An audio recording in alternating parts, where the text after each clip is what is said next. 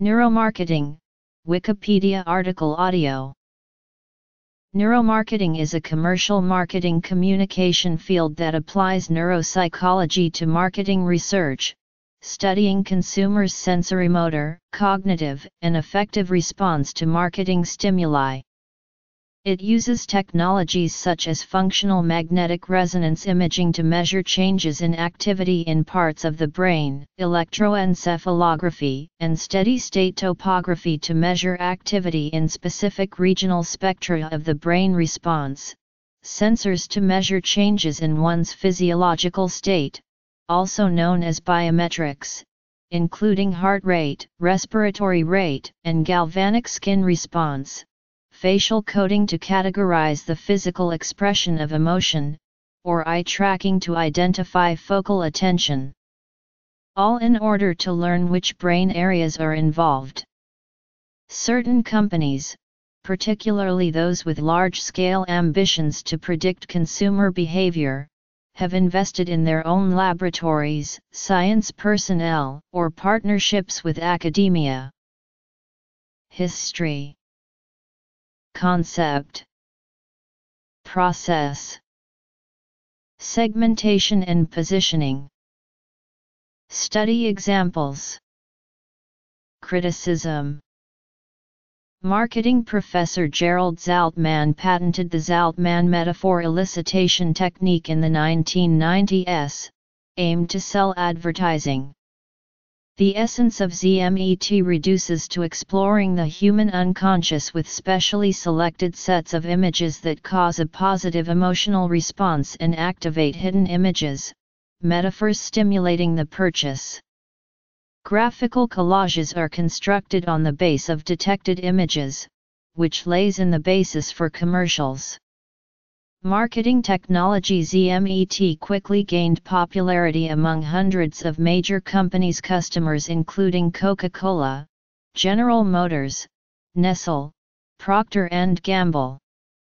Zaltman and his associates were employed by those organizations to instigate brain scans and observe neural activity of consumers. Zaltman's marketing research methods enhanced psychological research used in marketing tools. Psychoanalysis techniques such as fMRI, eye tracking, electrodermal response measures and other neurotechnologies are used to get observations that can be correlated with individuals' surmised emotions and social interactions. Non-conscious brain activity was recorded while participants viewed ads. Neuromarketing, which investigates observed behaviors, thus provides models of consumer behavior and can also be used to reinterpret extant research. It provides theorization of emotional aspects of consumer behavior. Zaltman's marketing research methods enhanced psychological research used in marketing tools. In the late 1990s, both Gemma Calvert and Gerald Zaltman had established consumer neuroscience companies. In 2006, Dr. Carl Marcy founded Interscope Research, which was acquired by the Nielsen Corporation in May 2015 and renamed Nielsen Consumer Neuroscience. Unilever's Consumer Research Exploratory Fund II had been publishing white papers on the potential applications of neuromarketing. The term neuromarketing was only introduced in 2002, published in an article by Brighthouse, a marketing firm based in Atlanta. Brighthouse sponsored neurophysiologic research into marketing divisions. They constructed a business unit that used fMRI scans for market research purposes.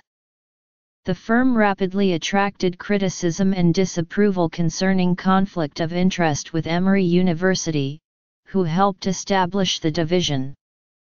This enterprise disappeared from public attention and now works with over 500 clients and consumer product businesses. Neuromarketing, marketing employing psychoanalysis techniques, is a recent method utilized to understand consumers. Neuromarketing is also used with big data in understanding modern-day advertising channels such as social networking, search behavior and website engagement patterns. Neuromarketing engages the use of magnetic resonance imaging, electroencephalography, biometrics, facial coding, eye tracking and other technologies in investigating and learning how consumers respond and feel when presented with products and/or related stimuli. The concept of neuromarketing investigates the non-conscious processing of information in consumers' brains. Human decision-making is both a conscious and non-conscious process in the brain. Non-conscious information has a large influence in the decision-making process. Conventional market research, such as focus groups or surveys, are typically used to understand behavior and decision-making. However, it results in an incompatibility between market research findings and the actual behavior exhibited by the target market at the point of purchase. Neuromarketing rather focuses on the MRI and EEG scans which produce brain electrical activity as well as blood flow. Market researchers use this information to determine if products or advertisements stimulate responses in the brain linked with positive emotions. The concept of neuromarketing was therefore introduced to study relevant human emotions and behavioral patterns associated with products, ads, and decision-making. A greater understanding of human cognition and behavior has led to the integration of biological and social sciences. The concept of neuromarketing combines marketing, psychology, and neuroscience.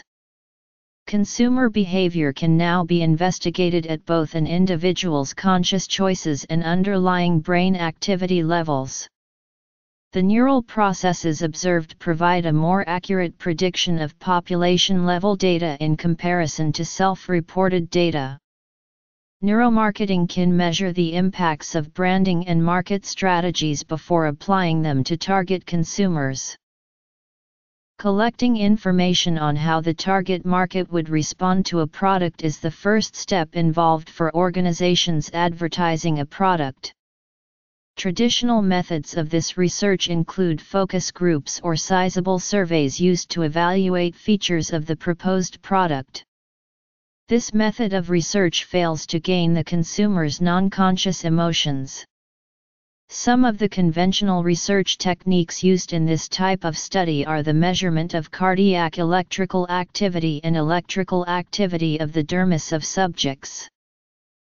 Neuropsychology allows insight into differences seen in individuals by three non-invasive methods of measuring brain activity. These include electroencephalography, magnetoencephalography, and functional magnetic resonance imaging. Marketers can then advertise the products so that it communicates and meets the needs of potential consumers with different predictions of choice. Based on the proposed neuromarketing concept of decision processing, consumer buying decisions rely on either System 1 or System 2 processing or Plato's 2 horses and a chariot. System 1 thinking was intuitive, unconscious, effortless, fast and emotional. In contrast, decisions driven by System 2 were deliberate, conscious reasoning, slow and effortful. Wiki that buying decisions are driven by one's mood and emotions, concluding that compulsive and/or spontaneous purchases were driven by System 1. Marketers use segmentation and positioning to divide the market and choose the segments they will use to position themselves to strategically target their ad. Using the neurological differences between genders can alter target market and segment. Research has shown that structural differences between the male and female brain has strong influence on their respective decisions as consumers. Young people represent a high share of buyers in many industries including the electronics market and fashion industry. Due to the development of brain maturation, adolescents are subject to strong emotional reaction, although can have difficulty identifying the emotional expression of others. Marketers can use this neural information to target adolescents with shorter, attention-grabbing messages, and ones that can influence their emotional expressions clearly.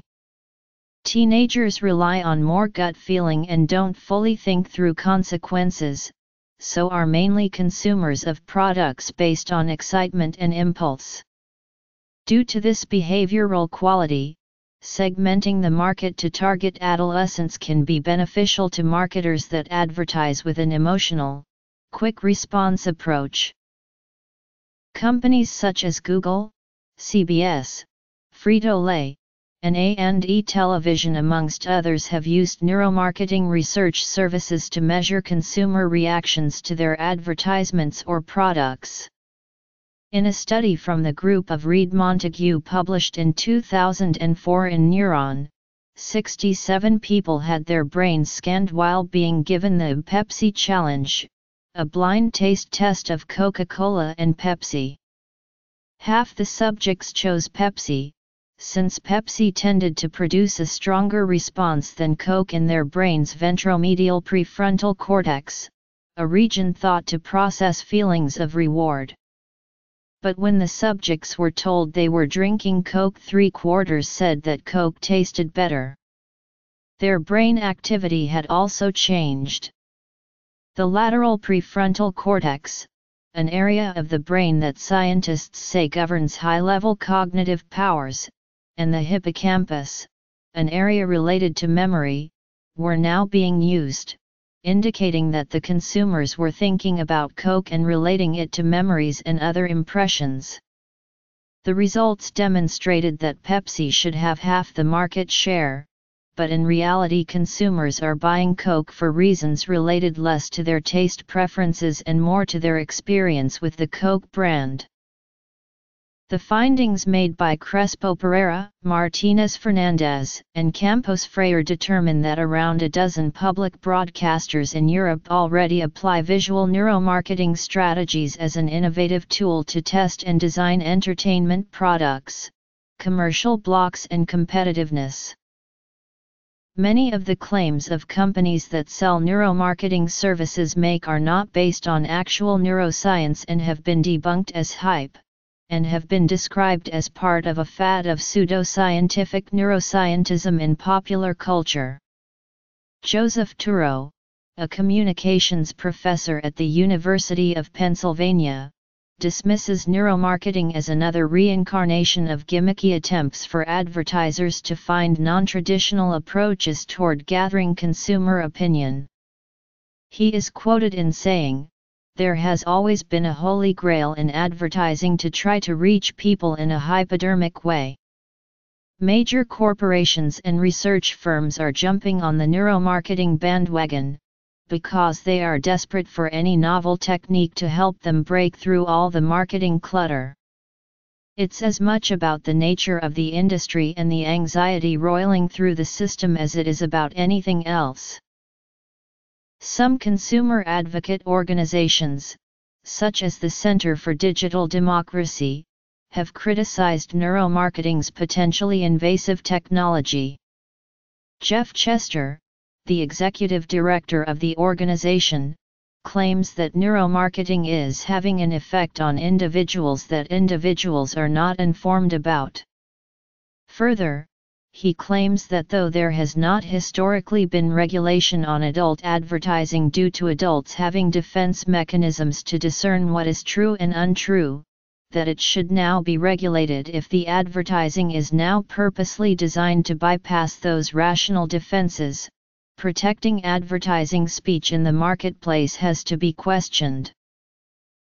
Advocates nonetheless argue that society benefits from neuromarketing innovations. German neurobiologist Kai Markus Müller promotes a neuromarketing variant, neuropricing, that uses data from brain scans to help companies identify the highest prices consumers will pay. Müller says everyone wins with this method, because brain-tested prices enable firms to increase profits, thus increasing prospects for survival during economic recession.